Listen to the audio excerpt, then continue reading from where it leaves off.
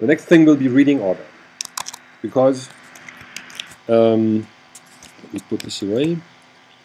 If you look at this document, the order is not top left to bottom right and then from page to page. If you look at the Pages panel, you will actually see that I have created this as a 6-page document. And strictly speaking, the order is wrong, because the first page is not the first page. The first page is, I don't even know, it's the 5th page. So if you take this, well, this is not page 1, this is page 1. And if you have the flyer and you open it, you start reading it, it's not that you turn to the back and do this first. It's usually not what you do next. It's that you open it. Okay, so this is page 2. You could argue this is page 3. And then you open further, it's 4, 5. And then, if you don't forget it, 6. And the flow of the text is accordingly. So you have to put this reading order information inside the InDesign document. And you would do this if you don't have MadeToTag by using the article feature. And I will do it first using the article feature, and then I just do it also using MadeToTag. And who has worked already with the article feature in InDesign, CS5, 5, or CS6? A few people. Whether you use MadeToTag or not, it's really cool. It really makes a difference, because the other option is to use XML structure. Like this thing here, where you put all the content inside here and map it to an XML structure, and it can be done, it works. But it's much more difficult to really understand what's going on and how to do it. If you have a strong XML background, you may like it, but most people don't like it.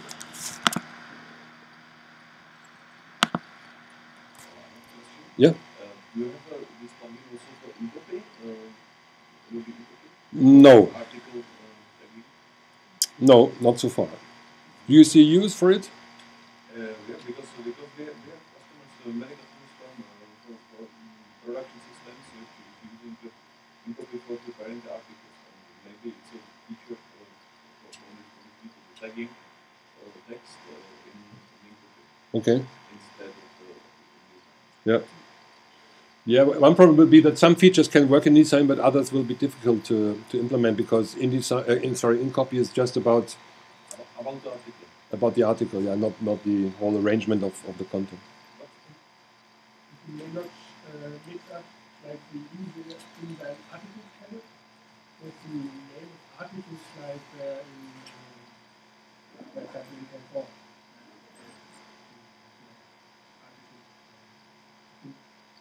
It's a little bit mixed up naming. Yeah, so you're right, René. So sometimes there's a confusion between this kind of article and articles that you export to InCopy or inside an editorial workflow system, and it's not, most of the time it's not the same. So with the articles panel, what you do is you define articles which are just logical arrangements of content. It doesn't have to be a newspaper article. It could be a chapter in the book. It could be a chapter in the magazine. It could be a section in a manual. So it's whatever you think is a part of the content that belongs together is what InDesign calls article in the article panel. And there's no connection with InCopy. So article is one thing and InCopy is something else. And you could make it match, but it's not matched by definition. And what you do is you create an article. There's two ways. You can do click on the plus sign and say I want an article, and I'll call it PDF UA right away because it's my main topic here. I want to include when exporting, so I would actually want to make use of this information. And then I select, I need to be in the object selection mode. I select the first object here containing the heading and also the first piece of text, and I say add. I click on the plus sign. So this frame is added to my logical article.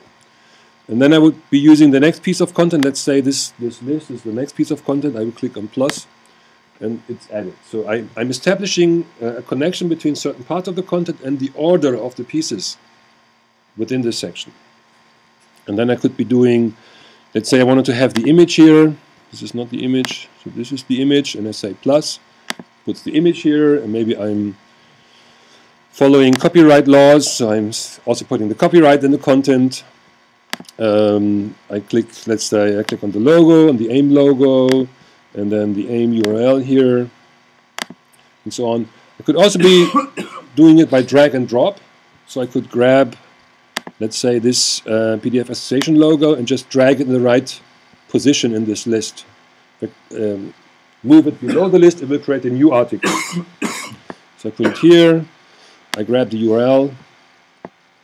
It's a matter of personal preference whether you like drag and drop more or whether you like the clicking on the plus sign more. The problem is, if you have a complex layout, it can become very messy. So sometimes you have lots of frames sitting on top of each other. You don't even know which frame you have selected at this moment. Sometimes when I started this, I was doing this game where I wanted to select the PDF Association logo, and to find out whether it's actually the logo and not the shape around it, I deleted it and said, oh, I was the right one. I do undo, and then I do something. So anyway, so that's how you do it in InDesign. This is not MadeToTag yet. It's just the article panel in InDesign. If I throw this away, I can do the same thing with MadeToTag using shortcuts again. So what I could do is, I click on this first frame, and I say Command Shift N for new. I get a small dialog which is offering me to create an article, and it also picks up the first piece of text in the content. It's a bit more than I want here, so I just remove this one here, and I click OK, and it also creates just the same thing, an article. So it's not a private data structure, we're using the same mechanism. We're just making it faster to use. So I click on, let's say, the second item, Command Shift A for adding. I add this one here, I add the image, and I'll undo this. I add the image, and I intentionally get it wrong here. So I add the image, and it's just saying rectangle. Oh, it's not an image. I did something wrong.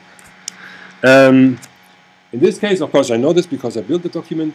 There is a kind of shadow between the white text and the background image, just to make the image darker where the text is, to make it stand out more clearly. Speaking about visual contrast. And if I have forgotten this is the case, I may just grab the wrong object. There could be like 5 objects in the same space, and I don't immediately see which is the image and which is something else sitting there. So this is not good. And there is a keyboard shortcut, and I have to look it up actually, where you can ask InDesign using MadeToTag to show current selection only. I only want to see the currently selected object and hide everything else, which is Option Command S. So this is the object I just selected, which is the rectangle. So now I want to let's click here just for the sake of argument, and then I say, okay, because it's white text, you don't actually see it, but you see very clearly it's not the image. So now I'm clicking on the image. I don't hit the image. What's that?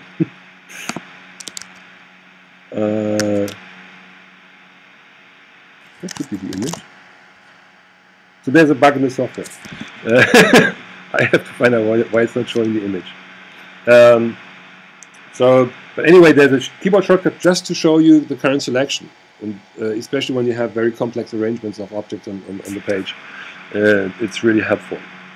And you have to do that one by one. You cannot select more than one object. You can select more than one object, but then the relative sequence order is not necessarily the same. That makes sense. So sometimes afterwards you can reorder them. You can reorder them. But yeah, that's a yeah. But I think it should also honor the click order. So if you do click and then shift click, and you do Command Shift A. So yeah. So you could control this by, if it's individual frames, you just do click and shift click. And InDesign internally remembers the sequence in which you click the objects. Okay. And then you do Command-Shift-A, and then you add them in that order. So it's based on the sequence you click in, it's not based on the localization of the object. No. If you have a group, then it's based on the way the group was built. And that, again, depends on the sequence in which you click the objects to make them part of the group, Okay. which is not necessarily the same as the sequence that makes a lot of sense. So I've done this first page. Now I have to kind of look at my flyer and find out where it's going on. So it's going on the second half of the document on the lower left. So at least one person is paying attention. So you see it's being added at the end. This is not where the image is. So I have to put it next to the image. And of course I could remember that because of the file, the image file name, that this is the image I'm talking about, but maybe I don't remember. So I could select the image again, and then it would put a blue square next to the current selection. So this is the image that I have currently selected. So I could drag my copyright notice just below this current item, and then one other thing that's quite interesting with the article panel, I moved just to some other location. So I know this is the image, but I don't know where it is on the page. So I can double click, and it just jumps to the object. Continuing with the rest. So in this case, I just have one text frame for this page. So I'm just doing Command-Shift-A. It's being added. Same here. And then same here. I have an image here. I think it's not anchored. I'll add that. So the story is building while I'm doing this. And so I have done the inside. Now I have to go to this part again, add this, and then maybe this is the last page. And now I'm not sure whether this is already inside the frame or it's not. Then there's another keyboard shortcut, show everything that is not attached to the article. Command-Shift-X. And because this is left behind, this means I have not put it inside an article yet. So I still have to do this piece. I can also see there's other pieces that I intentionally did not make part of the article, like the red background or the shadows here. These don't carry any meaning. A red rectangle per se is not meaningful. It's just a background. So I would not put it inside the article. The article is only about meaningful content. So the one piece I would have to add is this. I'll do the text first, and then maybe I'll do the logo.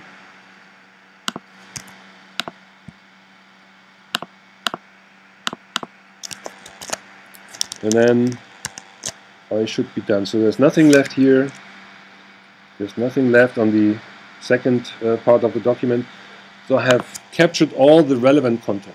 And that's also important. Don't put design elements there, like decorative elements or backgrounds. They don't belong to the content of the article. So again, it's a mechanism to do things a little bit faster than you can do them with just the built-in InDesign features. So now it would be nice to know. I should actually have switched to this next mode here. It would be nice if I had something else than the articles panel to double check the sequence. If you have a long document and 10 articles, each article has 20, 30, 40 objects, it's very difficult to judge whether you have captured everything, whether the order is correct and so on. Something nicer would be very cool. So we have a preview feature with MadeToTag. And what it does is, because in the end we're talking about tag PDF, what it does is it exports the document in the current state to tag PDF, converts the tag PDF to HTML, and shows the HTML in a diagnostic view. And again, we have a keyboard shortcut for this, Command-Shift-V for current article and Command-Shift-B for the whole document. And I'm going to use Command-Shift-V here. And it's going to open a new window. with the stylized presentation of the content. So we see our heading level 1 with the heading or the title of the document. We see the text below it. We see the list. We see the image. And actually, the way we currently produce the image here is that we capture just the area on the page. That's why some of the non-image content is also showing up. We have the credit. We have the logos at the bottom of the page. One already has a real URL below it. The other one we still have to do something about, so it also gets a URL. And then we have the rest of the content. So you can actually look at this maybe side by side if you have a large enough monitor and double check whether you have everything in the right order and whether looking at the content actually does make sense. So a typical problem could be that a piece of text that belongs to the first H2 heading shows up somewhere else. And you can go through the article and just see what structure is behind it now. So this is a mechanism to make it easy to create the articles and also to quickly double check whether the meaning, like the reading order, is really good. And there's also one other thing. And the reason we have the coloring of the labels here is because of the export tag. So the stuff we did in the first step. And it's also a good idea to double check these here. Again. So do the headings make sense in the context where they are? Okay, so this is part 2 of the 5-point list. Yeah? We have addressed semantic role. We have been using export tags. We have established the reading order for text content, but also for images or graphics and so on. That's good.